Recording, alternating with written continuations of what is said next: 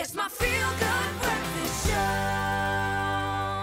Welcome back. This is your feel-good breakfast show, Expresso on SABC3. Now, one thing we can all agree upon, one of the most frustrating aspects of load shedding, we all hate it. It's not that it's happening so much, but like you never know when it's about to strike, you know, and despite the fact that you usually are warned when the grid is under strain, having to check those schedules every single time can be a bit of a pain. And if your suburb is the first one to get hit, you'll most likely already be in the dark by the time you get that warning, right? So a number of mobile apps and alert services have come to light, and we've put together a list of what you might consider to use as a useful little tool to help you get around and very useful indeed. I mean, we're all relying on them now because our work is so reliant on knowing exactly when it's going, when the power is going out. So the first one we're going to look at is Eskom's Sapush, or Eskom's ePush, however you choose to say it. Now, one of the highest rated load shedding apps out there, available on both iOS and Android.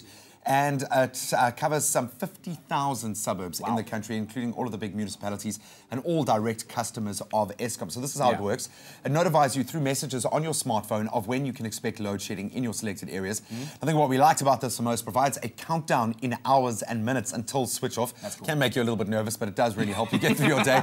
But it also offers you a 3-day forecast of the risk of power cuts. And the forecast comes from combining Eskom systems bulletins with a few of the site's own methods for detection of grid health. And it also has a cell phone flashlight that switches on when you click the logo on the app's about screen if you need light when the power goes off. So very much a new generation app.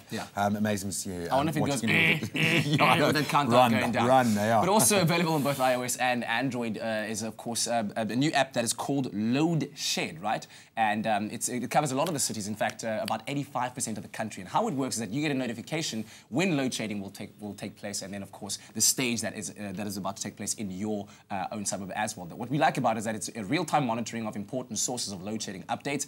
You can add multiple suburbs to your watch list, so you can actually have a bit of a filter if you like. It's a user-friendly design, very, very fast and easy to use, which is exactly what you want. Yeah, I've actually been using it, and it does help a huge amount. Then third, we've got Grid Watch, which is only available on Android. It supports 126 municipalities, so it really does cast a wide net.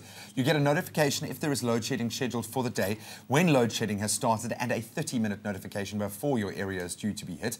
What we liked about this one, you can customize the app for all of your important areas for home, work, school, gym, etc. You can also browse advanced schedules for the upcoming week, so you can plan your life around possible outages. As you're saying, the frustration is not knowing when it's going to hit. You can sign up for the alerts for each schedule and receive notifications in advance as to when load shedding will affect you next. So I think ultimately what we're saying is there is recourse, there is something that can give you the power back, and these apps really are helpful. There's no need to stay in the dark, man. Just get one of these apps and, you know, plan your week around it. Plan your week around it. We'll survive, South Africa. We're going to be okay. Don't worry. Don't worry. But anyway, right now let's find out about a brand new technology that is causing quite a lot of excitement. In fact, taking us back to the future.